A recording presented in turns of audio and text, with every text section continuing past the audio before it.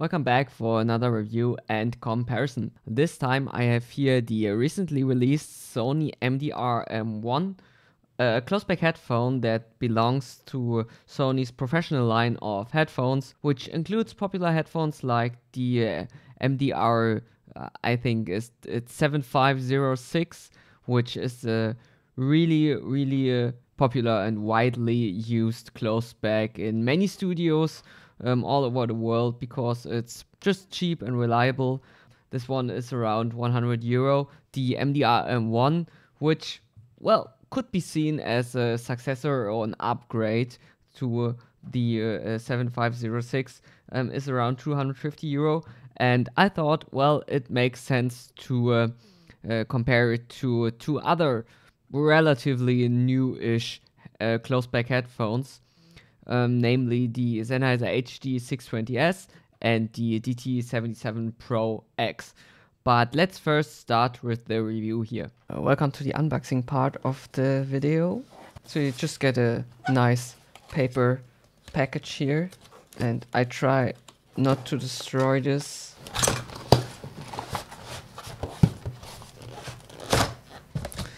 Throw this to the side. Usually I just throw everything away after opening it and use my own boxes or whatever, because I really don't like this. I also keep like breaking or tearing apart everything I'm opening. But here it is, nicely packaged with a soft cover here. Cable, feels good. And the headphones. Oh, they actually secured the ear pads with some paper here. Man, this feels really nice. But I'm just gonna keep opening and showing you stuff here.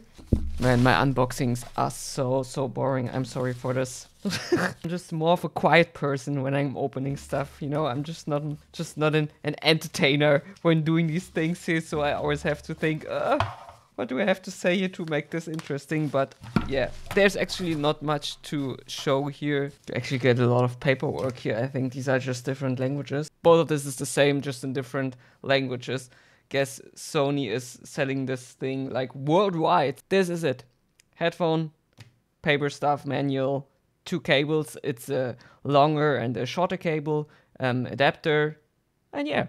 Getting back to the review. The M1 is a very light build, which mostly makes use of pretty sturdy and, at least to me, not cheap feeling plastic.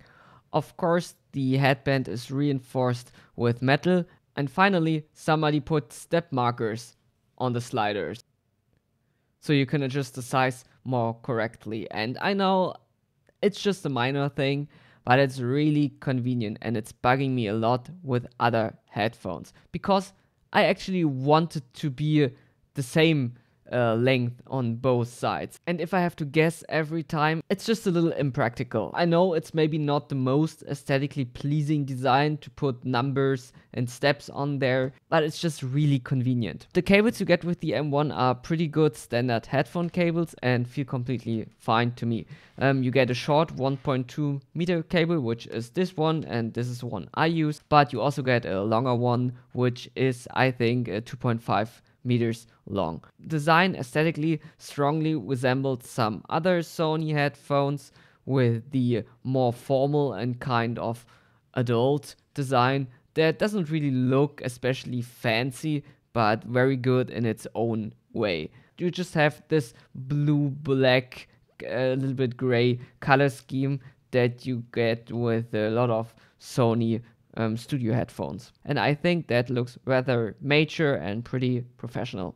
Regarding comfort, the light build really helps with the comfort here. You have slight padding on the headband, but it's absolutely enough, and I do not get any pressure points. The ear cups are also extremely comfortable, very soft, and my ears fit right in there.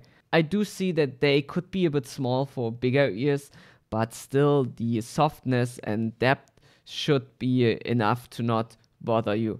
And I know it's not a representative test or measurement, but I do really like how you can see how the foam here stays in position for a second and then bounces back.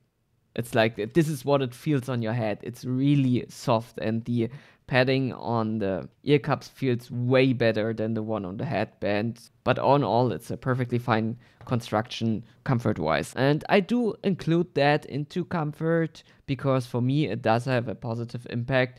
You get this nice shorter cable here, this 1.2 meter cable. And if you are sitting at your computer like me, so you do not really need more than these 1.2 meter, it's just really nice not having to deal with like a 2 meter or 3 meter cable and having to do some cable management around you here, which is really annoying. And I always appreciate companies putting these shorter cables into the standard packaging. The clamping force is also just enough so they do not sit too loose on your head. But if you're sensitive when it comes to headphones clamping too much and maybe you get pain around your ears or something, these are really, really good. Again, they only put a slight amount of pressure on your ears or the sides of your head. I guess for like 95% of people, comfort will be very, very good with these. Sound-wise, the Sony falls right in line with most recently released closed backs, with having a pretty strong bass shelf, mids that are fairly flat, but in contrast to, for example, the 77 Pro X or the FiO JT1 or even the FT1, it does have a pretty unintrusive treble, which makes the MDR-M1 a pretty good choice for treble sensitive listeners or people who want a warmer sound. But let's start from the beginning.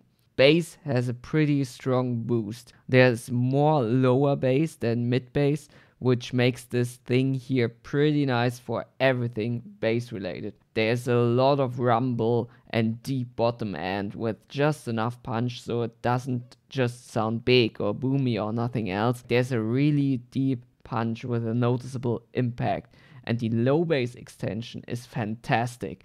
According to Sony, it goes down to 5 Hz, and I kinda believe that. Also, kick drums especially are a joy to listen to when mixed right. There's even like a thump there that you can really feel. Music generally sounds very full, and I especially like that the so-called mud cut after the mid bass, so around 200 or 250 Hz, that a lot of headphones nowadays have to clean up the sound and make the overall sound less muddy, is not overdone.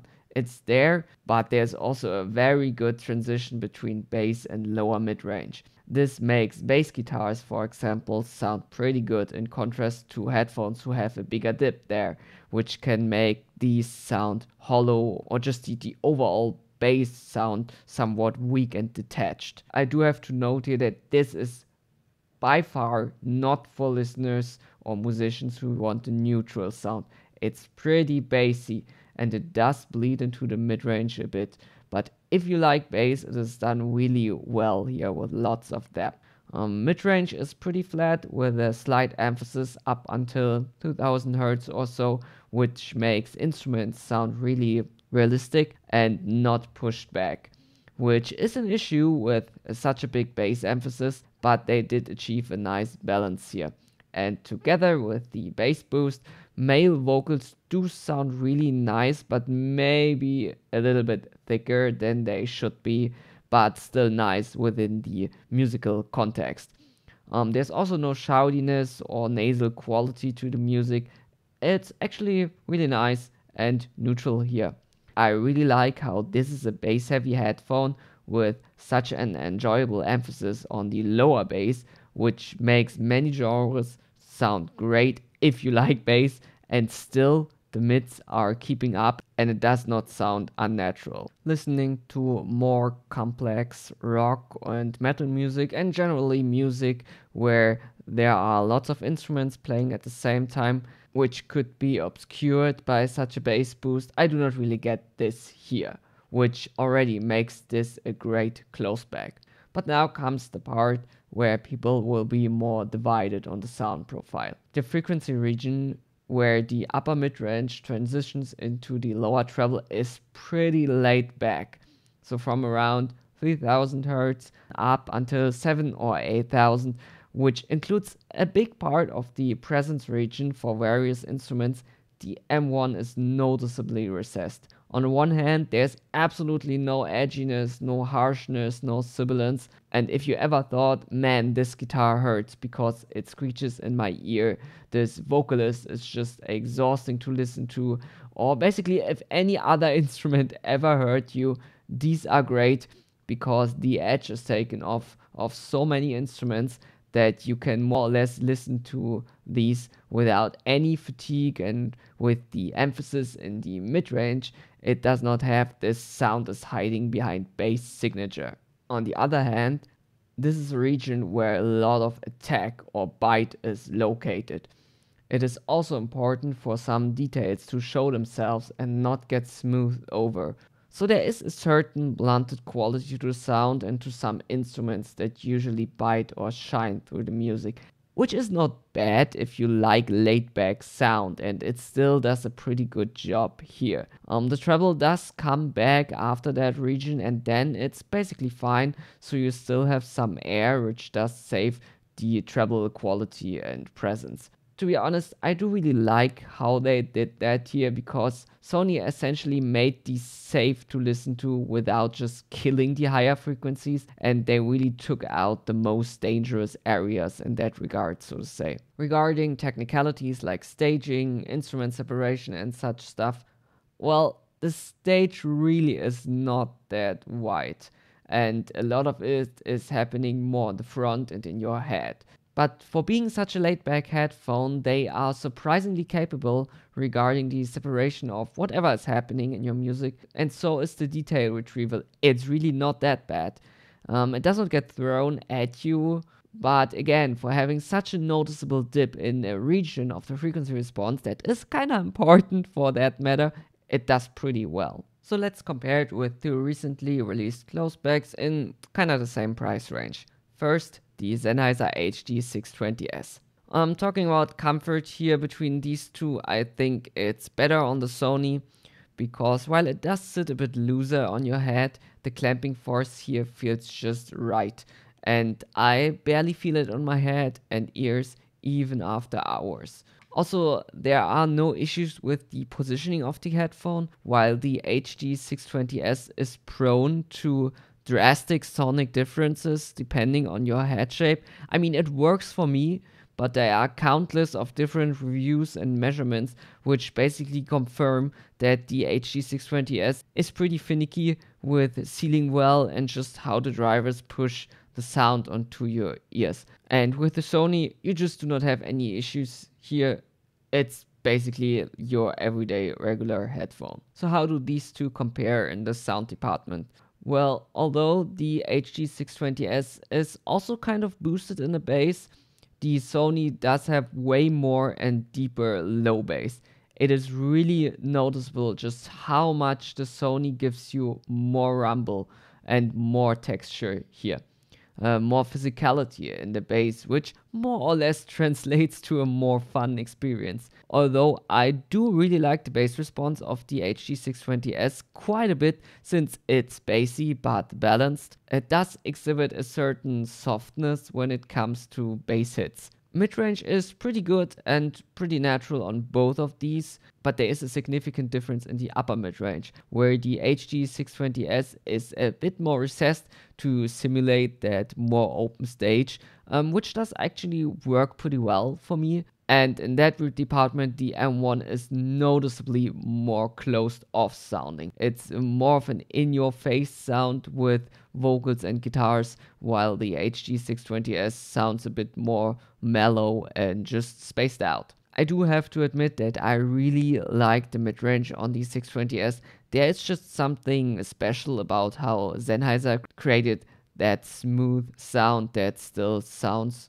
really clear. You have also noticeably more bite and clarity in the lower treble, which together with the lesser bass emphasis makes the HD620S just a better pick for a more clarity focused sound. I do have to say that with these two, it highly depends on how much bass you want with your music and how relaxed you want your music to be, because on both the mid-range is pretty good. The mid to upper treble is boosted a bit more on the Sony actually, to get some of that clarity and airiness back, and the HD620S also has some peaks here that make it sometimes sound even a bit bright, but just generally speaking, both headphones continue with their laid-back approach and do not really exhibit like a fatiguing brightness or something. Just the Sony seems to be a bit more refined here, because it really is a bit strange sometimes with the HD620S, but this is just a minuscule thing for me. I do like the treble here too.